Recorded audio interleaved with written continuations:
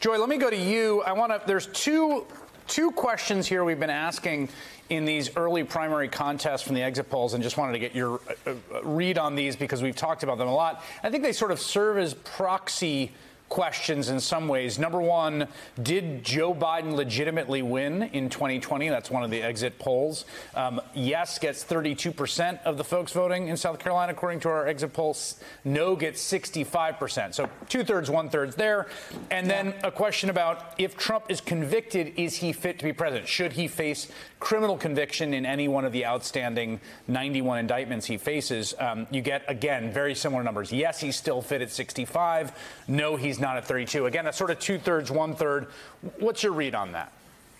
Right. And I think that you can go back to what Steve was just saying about the makeup of this electorate. I mean, this is a, 92% white, overwhelmingly evangelical Christian primary electorate in South Carolina. And I think writ large around the country, that is the way they think. I mean, even among the independent voters, who are about, 21% of this electorate, it's like almost a 50-50 question as to whether President Biden is the legitimate president of the United States.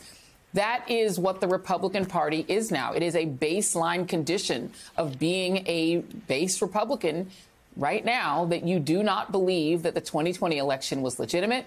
You believe that Donald Trump is the rightful president of the United States. You believe that he's the most electable candidate. That's also in these exit polls, more so than Nikki Haley, which there's no empirical data that supports that. And you believe that he should be president regardless of whether he is convicted of a felony, which he very likely will be in the next month.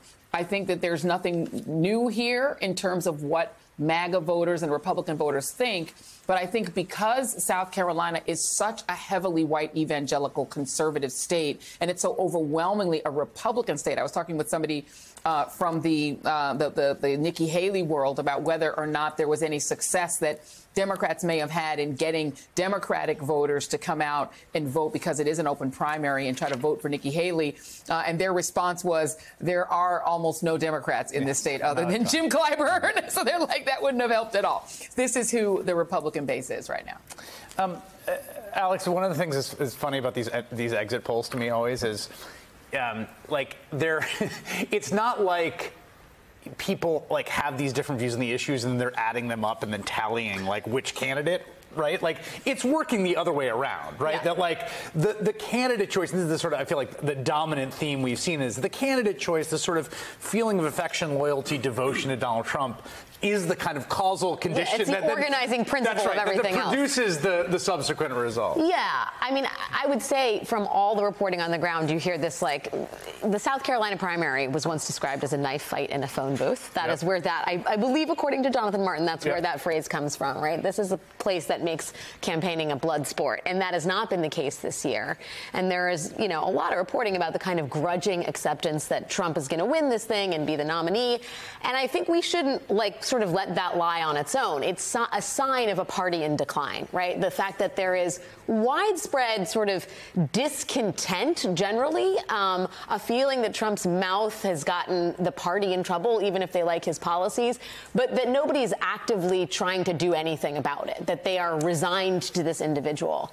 Having said that, as much as we talk about this electorate being composed of a group of voters that are not the bread and butter for the Haley campaign, she has not really tried to campaign the way I think someone who really wanted to win the state of South Carolina would, right? This is someone who did not make the outreach to the party apparatus in any kind of timely fashion. This is someone who really, I'm not going to say abandoned, but had national aspirations and was very clear about them after her term of governor ended. And, she didn't headquarter herself near Columbia. She lives on Kiowa Island. She's very much someone whose fortunes and horizons lay beyond the state. And so as she's come back to it, there is anecdotally a lot of distrust. There's a sense that she has abandoned the state, and it is not, the state's not going to return the favor. Well, and there's also, Lawrence, I'd be curious to get your thoughts on this, because I also think that there's an interesting thing, another theme we've seen, right, is the kind of inversion of the all politics is local of our age, which is all politics is national, right? So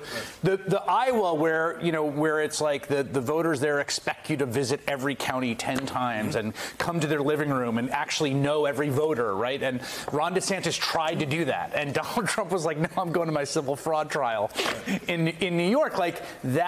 But people don't want to meet Ron DeSantis. Well, that was also the problem. Was the problem. But in Nikki Haley's case, it's like there is a time in politics I feel like that's a bit bygone where coming to your home state would be an enormous ace in the hole that just seems to amount to nothing now.